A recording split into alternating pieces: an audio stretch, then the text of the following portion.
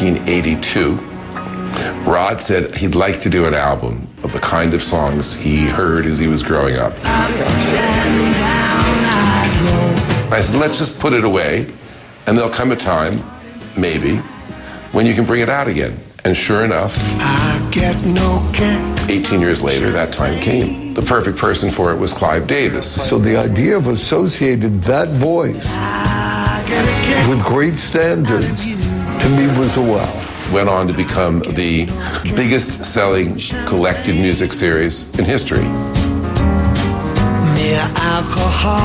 You got the new album, The Best of the Great American Songbook, Yes. follow-up to your hugely successful album before, which brought you back into huge vogue in America. It's extraordinary that you've had this career resurgence on great American songs. Yeah, it is. It's, you know, for a British boy from North London to be singing these songs of Ella Fitzgerald and Louis Armstrong is quite remarkable, you know. When you had the idea, quite a gamble for you to do that. I mean, were there people telling you don't do this? Yeah, I first had the idea in the 80s, you know, but the record label at the time said, we think you're a rock singer and we don't want you to be anything else.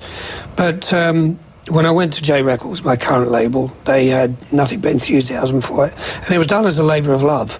I thought, this sells 50,000, I've got off my chest, you know, and I've done it. So I think we're up to about 20 million now. What are you expecting from this one? How long can this franchise continue? Because there's so many great songs potentially you could sing. Well, this is it. This is the last. This is the best of the 5 albums. So we move on to other things now. I want to do maybe a blues album with my good mate Jeff Beck, or I may do a country album.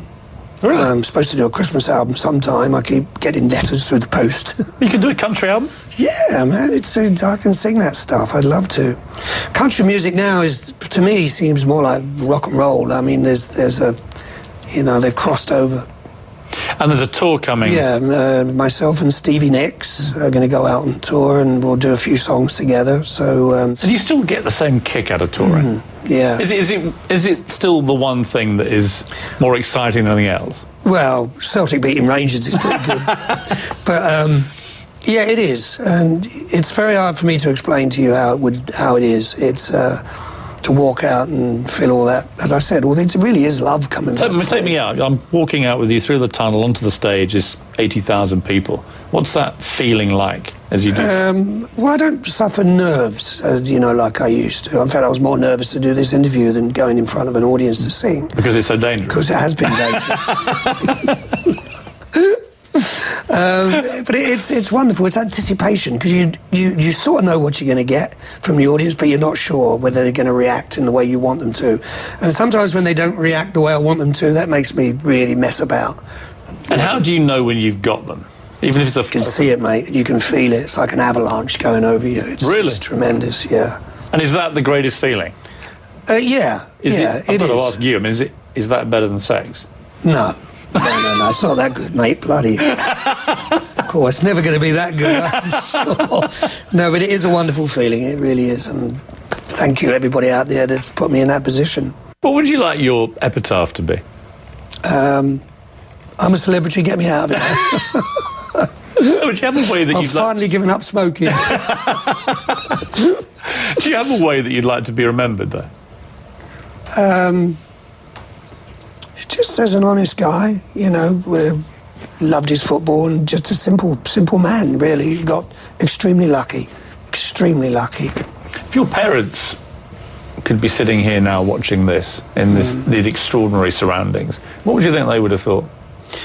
Well, they saw me break through in the early 70s. I had a massive house in England, you know, that they'd be over the moon. You know, they'd be proud of you as a man, do you think? For the way absolutely. you've evolved. Yeah, they would, I'm sure. I mean, I think they would probably go around turning all the lights out, you know, to save electricity. I mean, I haven't really touched on this. Obviously a delicate area, but you have got a little bit of a reputation, Rod, as being, well, you know, tighter than a couple of coats of paint. Is this true? It's not true. It's not true. I'm very careful with money. I'm not very trusting of accountants and lawyers and the likes, you know, because, you know, you get guys like Madoff and, you know, they went to jail and people have got turned over in this business, and I was turned over for considerable amounts of money, and it makes you not trusting.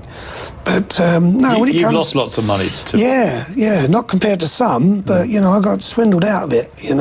By not keeping an eye on the books, which I do now. Do you know how much you're worth?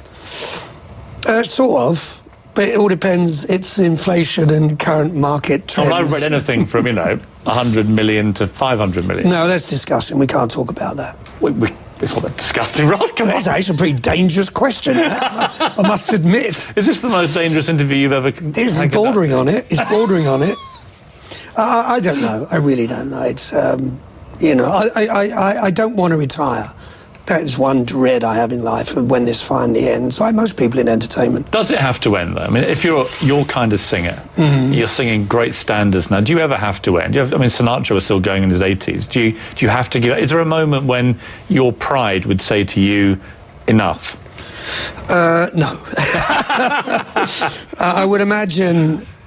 if I don't know, I don't think I'll ever be fat, or if my hair fell out or something, I might... What would be the worst thing for you, fat or bald? The barnet going, Bald? In there. God, don't know how I'd cope with that. There's one thing me and the Queen have got in common, do you know what it is? Go on. We both had the same haircut for 40 years. Your hair is extraordinary. How do you keep it in such a magnificent splendour? Well, it gets cut every couple of weeks. It's very important to keep it really strong. Or is it like a sort of is it hedge trim? It's hedge trim. Now, this has been a nice interview so far. I get it cut every couple of weeks, but I do look after it. I wash it every other day, put oils in it. When I'm not staying in, I just cover it in oil, keep it, Oh, would you say you're vain or not? Yeah, most men are. Come on, I saw you when you came in the house looking at yourself in the mirror. Giving it one of them. I was admiring your gilt-edged antique mirror, actually. No more than any other guy. No more than you, I don't think. And last question. I've been saving this because it is a dangerous one, and I'm not quite sure how you're going to react to this, but I've got to ask you. Well, it wasn't going to be that, but if it's something you want to tell me, Rob. No. No, it's actually whether you're still wearing women's underwear. No, not today, I'm not. That was something I did when I was going out with a woman called Britt Eklund, and we were short. Who was a movie star, of course. Yeah, a wonderful movie star. She doesn't speak too highly of me anymore, but we were short of stage knickers, so she borrowed me her little lace ones. For what period of time were you wearing women's underwear? Just for one show, but I don't know, my press agent at the time let it slip. But I actually put them on back to front, because, I couldn't get me block and tackle in a pair of women's knickers. So I put them on back to front, and we got through the show. Thank you, Rod. Cheers, mate. It's been a lot of fun. And it's been dangerous. It's been explosive, in fact.